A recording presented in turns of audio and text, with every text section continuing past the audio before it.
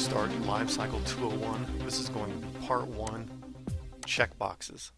So we're going to begin where we left off, and we're going to start with our template that we made in LiveCycle 101 class. And so if you need to return to the LiveCycle 101 and revisit what this template is and how we made it and the hierarchy here and everything we've named, go do that at video number 1 of LiveCycle 101. And now in 201 we're going to start talking about some of the form fields that you find here in the object library that are utilized most often, and then some creative ways to use those to make your form fillable, collapsible, dynamic, all those good things. So first I'm going to just add my header and footer to my form, and then I'm going to go get another text box that's empty, and I'm going to paste in a bunch of dummy text that I got from Google, like that. And we're going to act as if this is some kind of user agreement that you commonly see maybe on a website or a form where you're consenting to certain terms and conditions. And I'm going to just call it terms, and put a checkbox at the bottom of this to indicate that I agree to the terms and conditions. And I'm just going to put that in the caption here. Okay, and this is a checkbox. And with this checkbox, you have some options. You can have an on-off state or an on-off neutral. You can have the size of the check. So I've made that 12. You see how that increased the size of that little box right there. If I go back to 10, watch it go down a little bit. I like that 10 or 12. I have an appearance, solid square, sunken square. These are just the way that the box looks. That has the three-dimensional look to it. I personally prefer solid square. And then the check style, that means when the user actually checks it, what's it going to look like? Default is like an X, a big X in the box. That's like a tick mark, circle, cross, diamond, square. I like square myself. And so I'm going to put that right there, and I'm going to rename the checkbox CK terms, like that. And I'm going to put it in my hierarchy in the correct order. So we have header on top, the terms box, the checkbox terms, and then the footer down here at the bottom. And remember, we're maintaining this because right now this is a positioned page, and if we change it to flowed, which we will in a minute, we want everything to stay in the right order. Flowed means use the hierarchy to order the objects. Position means use the XY coordinates of each individual object to determine position. Alright, so I agreed to the above terms and conditions, and then I'm going to put a signature field under here like this and make it quite big, and I want to make this signature field hidden. In other words, I don't want to see the signature field until they've agreed to the terms and conditions. So I want to hide that by going over here under the object tab and the field tab and saying hidden. And you see how that made it disappear. It's not there. If I go to visible, it reappears. Back to hidden. And then I'm going to call this txt sig1. That's a fine name. And then I'm going to change this to flowed. And when I do that, everything shrinks together. Now watch though, I got to remember my order here, put that in the right order. Watch though when I make this visible again. You see how the TrueTech troubleshooting bottom footer moved down to make room for the signature when it was visible. But when it's invisible, when it's hidden, it goes away. When it's invisible, it leaves the real estate space there and keeps TrueTech troubleshooting where it was before. So that's the difference in invisible and hidden. For now I'm just going to use hidden because it's easier. And then I'm going to do a little something with the checkbox. I want the checkbox and whether or not it's checked to determine whether I see the signature field or not. So in other words, this is my form, and I don't want them to be able to sign the form until or unless they agree to the terms and conditions. And so that has to be checked. Now every checkbox has some value to it. Under the binding tab, it has an on value and an off value.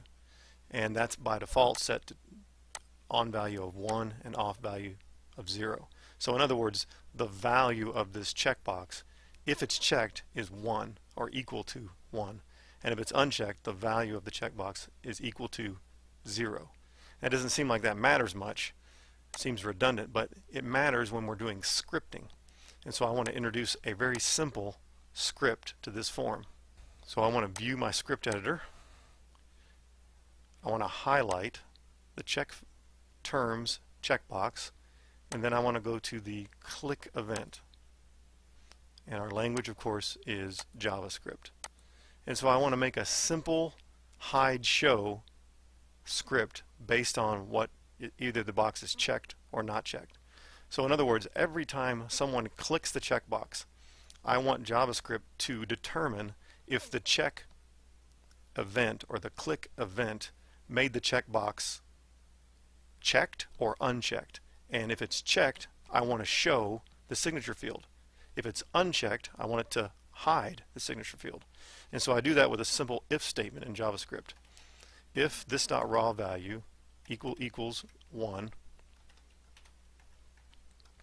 And what am I saying here? I'm saying this, that's the JavaScript nomenclature for the object I'm currently scripting under.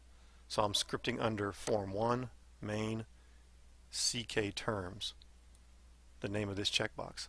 So if ck terms raw value equals 1, meaning if the raw value is checked, then what I want to happen, I want txt sig1 dot presence to equal visible. And what I'm saying there is I want this object txt sig that we hid at design time to then at runtime be visible. And then I also want to say if this.raw value equals 0, txt sig1 dot presence equals hidden. In other words, if I accidentally checked it but then I decide no, really I don't agree, and I uncheck it, I want the signature field to hide again. So let me expand this so you can see it all at once. Very simple if statement. These little braces are just JavaScript syntax, and you can go all over the web and look up syntax and how to make sure everything's correctly punctuated in JavaScript. Also, in the script editor, you can click this check script syntax button and it will tell you if you have a problem. So like it's saying there's a problem with this open brace and there's no following close brace before the next if. And so it highlights that, and I got to make sure I have that there. So it's just a little simple check. So this is about as simple as a script can get in JavaScript. Make it visible if it's checked, make it invisible if not. And this is keyed upon, though, remember, the 0 and the 1 value is keyed upon the on and off value here. Alright, so let's save this as, we'll call this terms and conditions sample. And now let's preview it. So right now we have our header, our terms and conditions, our checkbox, and our footer. And let's click the checkbox now. And once we make it checked, then we get the signature field, which we can then click on and sign. If we uncheck it, it disappears. So very simple, but it creates a dynamic effect that really harnesses the power of LiveCycle. You could go a lot farther with this effect. You could make, for example, a series of questions where if you check yes, then you get a supplemental question and that appears.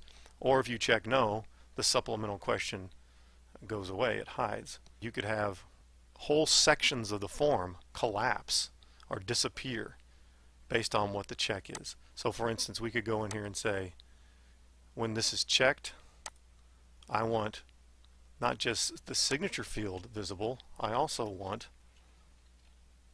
the label terms presence to be visible.